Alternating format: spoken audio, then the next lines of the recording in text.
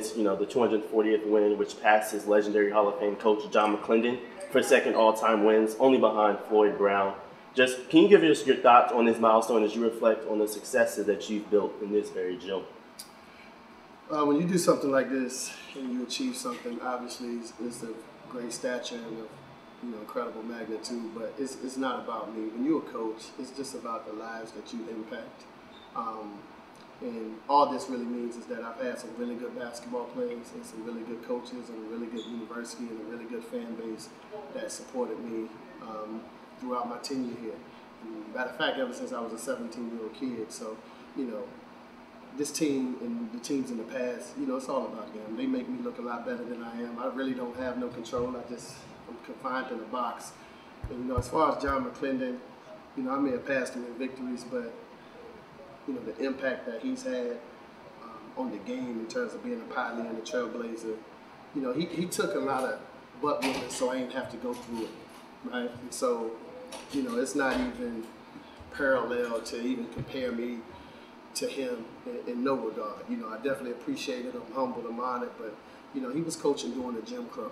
He was coaching during segregations. He was coaching through before Brown versus Board of Education, before Civil Rights Act, before Fair Housing Act, before everything, right?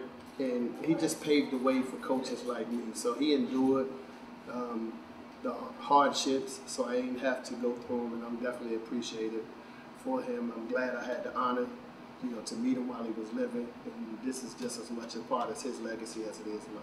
Coach, having played here, does it make it more special, this honor? Yeah, it does. I think one of my players, they just dumped water on them, so I probably might have a cold or something. But they said, Coach, we want you to soak it in because you're one of the all-time leading scorers here and one of the all-time leading coaches. And when they said it, it just hit different. I had no clue about the record until I showed up today. Like, somebody was like, when I walked in, I was like, man, if you win, you got 240. I was like, 240 what? And then he was telling me. I don't read articles. I disconnect from stuff like that, man. And again, I don't want to make it about me. These guys played great tonight. And, they've gotten me to this point. My team and the teams in the past have gotten me to this point. It wasn't a popular hire, contrary to popular belief, right? When I was initially hired, I was a guy who all I pretty much had going was I wasn't alone, so it wasn't popular. I remember the day after the press conference, I had about 5 or 6 phone calls to our athletic director, Ingrid McCree, and she said, I want you to go to lunch with such and such and such and such. And I was like, why? She said, I want you to go to lunch and prove to them why you deserve to be hired. And I just told her, I said, I'm not going to do that because people that trust you the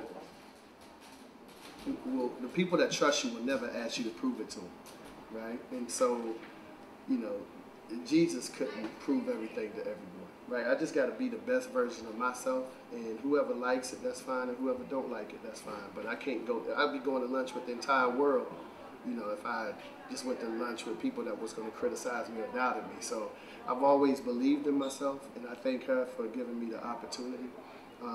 Along with Bill Hayes, and now we under the guidance of Skip Perkins. And I had some tremendous chancellors. God rest his soul, Saunders White. Charlie Nams hired me.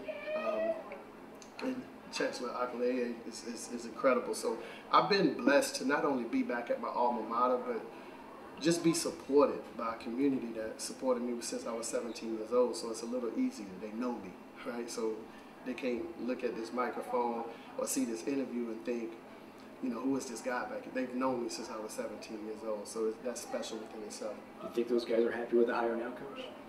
I hope so. I hope so. Coaching is fickle, so you lose a game and you're probably the worst coach ever. This changes, so I'm comfortable in my own skin. And, I've been doing this for a long time now, and, we've had a lot of success here, and everyone has been spoiled. That's the reality. We came from the transition. Right, I remember we made the transition from Division II to Division I. We were horrible. I think we won like 2 games. We were the worst team in the country. In our first game when I was hired, we played North Carolina. And Roy Williams, I think they was up like 25 or 30 with 3 minutes left, and I looked down the sidelines, and he pulled the starters, and I said, "No, keep them in," because I wanted our guys to know if we ever have any plans on ascending to that level, you know, this is big boy basketball. You can't feel sorry for us. So I told him to keep his starters in because I wanted our guys to understand how much work we had to do to ascend to a high level.